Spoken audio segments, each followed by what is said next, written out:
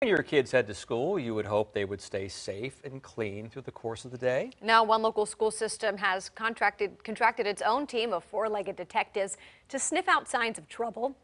10 on your side, Stephanie Hudson has more on this new K-9 unit. Stephanie.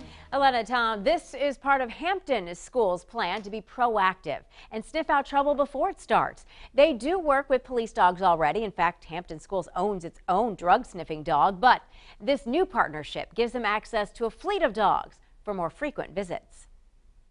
K-9 Cody appears pretty laid back, but this dog is laser focused. She is trained for single-purpose explosives and will also locate firearms as well. Today, she's on the job at Kecoughtan High School in Hampton. We want to make sure the kids are doing what's right out here. It's unfortunate. We've had some unfortunate incidents with our youth and the community out here, and we do not want that to come into the school environment. Dogs in school are not new, but these dogs are different. The PD's dogs aren't very, how do I put this diplomatically, social. James Overton from American K-9 Interdiction trains dogs to alert, not apprehend. That makes them more approachable. Oh my God, and a police dog's mission is usually to find something in a static environment like a car or locker.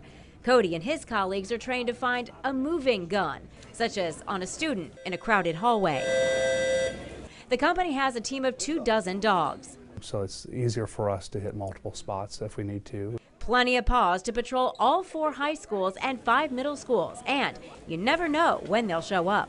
I am not a dog person. However, I'm getting a little better.